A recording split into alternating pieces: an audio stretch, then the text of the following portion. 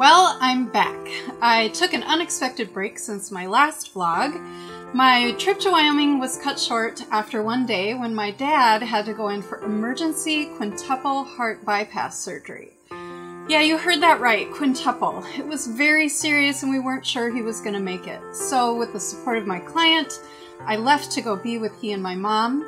After 7 days, he was out of the hospital and he's been doing very well. He's back to walking 2 miles a day and even went for a hike in Zion National Park.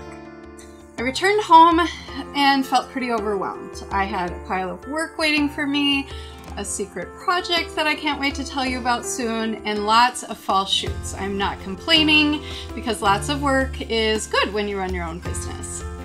My season ended on a very high note, and if you follow me on social media like Facebook and Instagram, you've seen some pictures of a Percheron team that I photographed in beautiful autumn color. Those were the Ames Percherons, and they are based in the Twin Cities, but they travel all over the country and Canada to compete in draft horse competitions. I had done a short shoot for them in September and had created this image. It's one of my favorite images ever. The sky was really that red. It was red because of smoke from wildfires out west, and we just hit it right with the sun setting, and it was just a remarkable experience. Photographing something so large and so fast moving is not easy. Just when I think I have things set the way I see, the horses would enter the frame and I would be zooming out. I kind of have a compositional way of seeing with just a couple of people or one person and one horse, and so I really had to think outside the box in order to get great photos of this team. In this vlog, I include some footage of me thinking out loud, and you'll hear in one clip where I'm telling myself to commit. And it's that how do I make it better mantra philosophy that I have that keeps me moving and trying to get the best composition and be in the best location. But with that framing thing and with the movement, I had a really hard time committing and just planting my feet to get the shot. For this shoot, I used 3 lenses. I used a 24-105 for the wide angle shots of the horses coming at me, but also for shots where I was in the driver's seat, not driving, shooting, but where I was trying to get the perspective of the driver.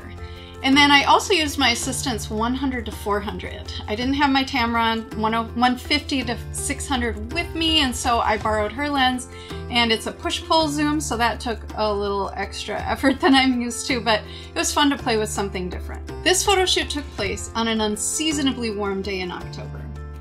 The sky was just a vivid blue and the landscape was ablaze with autumn color. Travis Shaw and his team arrived hours before our planned start time to prep the horses, get them all harnessed to the wagon. I mean, you almost wouldn't believe how much work goes into it, right down to braids in their manes and tails and polish on their hooves. Once the horses were ready to go, we set off down the trail. And here's the rest of the experience from behind the lens.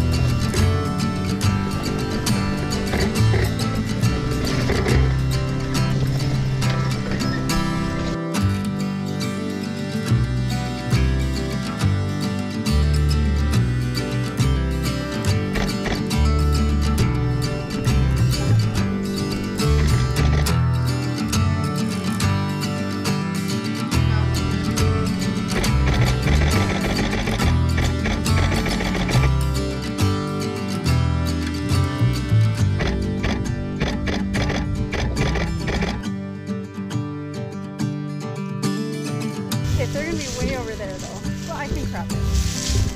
Commit, Shelly, commit. Be ready to hand me your lens.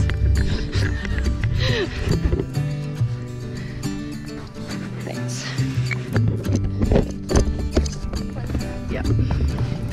They are going far. I will be able to